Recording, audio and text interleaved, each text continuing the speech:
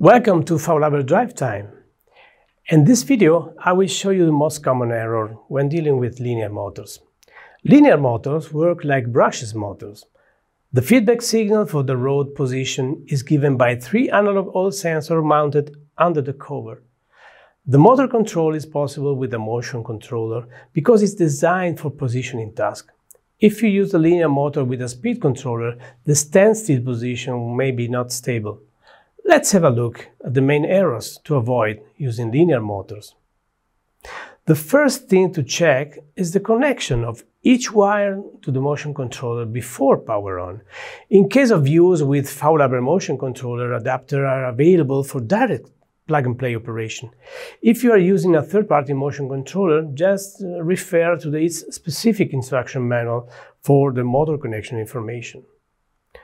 The pin assignment for each connection is very important to avoid malfunction and possible motor damage.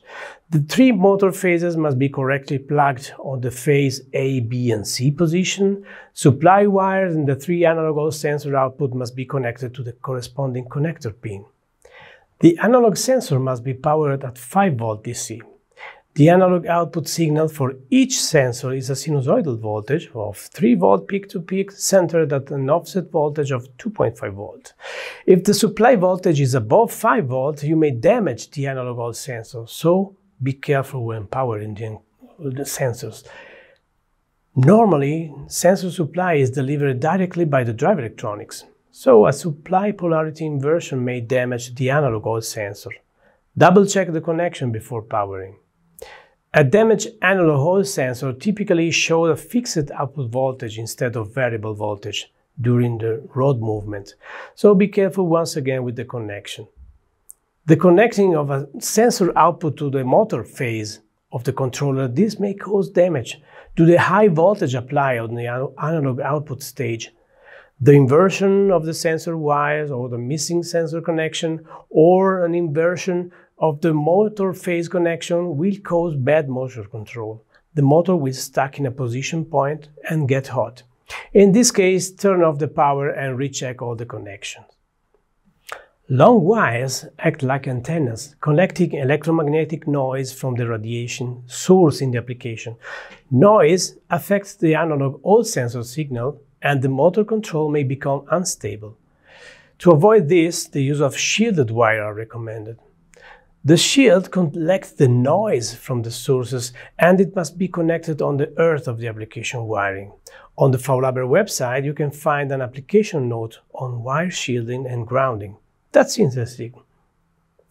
During operation, the linear motor has moving magnets. The space surrounding the magnet rod must be free from ferro debris and the mounting screw must be non-magnetic.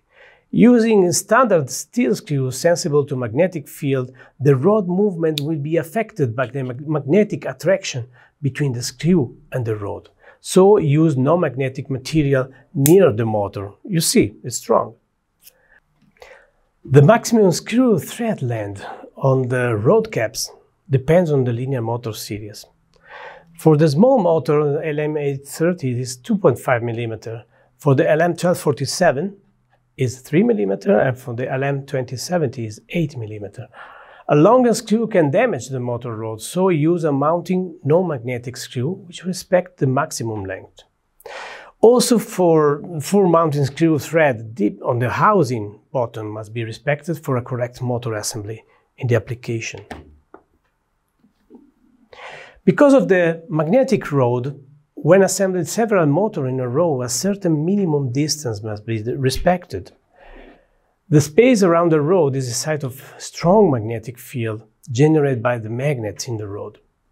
For this reason, a minimum distance between linear motors must be respected. When operating the motor with moving rod, you can see that we have some attraction with the magnetic field, so it's very, very strong. If you install 2 linear motors too close, then every movement of one rod influences the analog feedback signal on the near one, inducing unwanted small movements. And if you use the linear motor with a moving housing and fixed rod, So in this case, there is no variable magnetic field affecting the sensor, and then the distance can be smaller. To conclude, always refer to the datasheet information to avoid wiring errors and damage to the motor. The sensor repair could be impossible, and the new stator must be purchased. Thank you for watching this video. Check out other videos on FAULHABER Drive Time. Feel free to leave a comment below. Take care and goodbye!